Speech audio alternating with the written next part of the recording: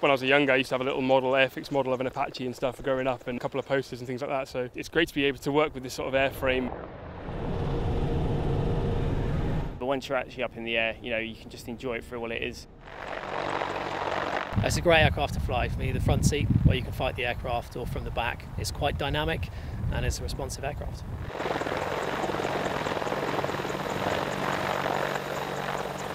This is the world's most advanced attack helicopter, the Apache AH-64E.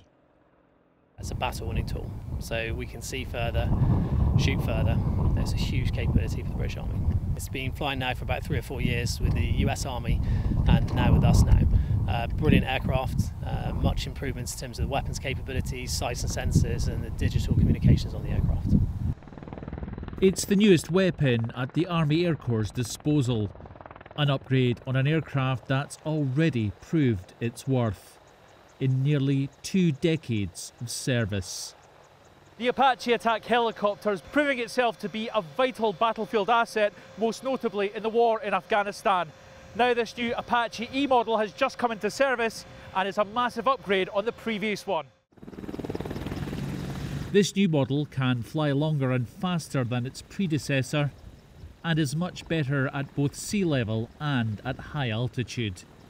It can also carry more weaponry and has improved digital communications, making it a game changer during combat. So previously, as a section commander in a rifle company in Afghanistan, I used to see the Apache flying in the overhead.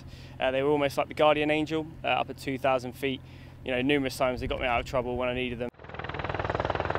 The Army Air Corps' 663 Squadron has come to Scotland from Wattisham Air Station in Suffolk on Exercise Wojtek Highlander.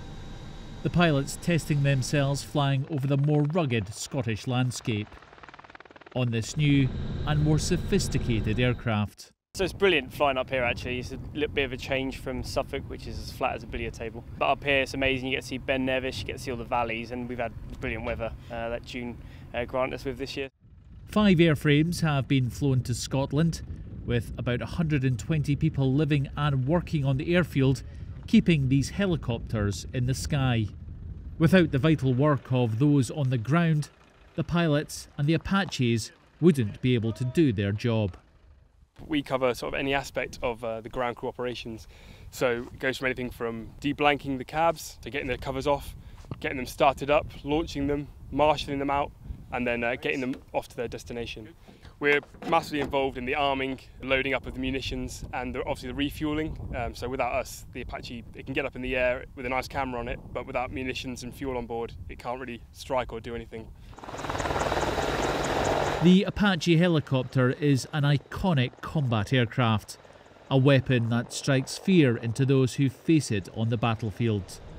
A vital aerial asset to the British Army since 2005. This latest incarnation improves on an airframe that was already a cutting-edge weapon, and this exercise ensures that the soldiers know how to use it effectively.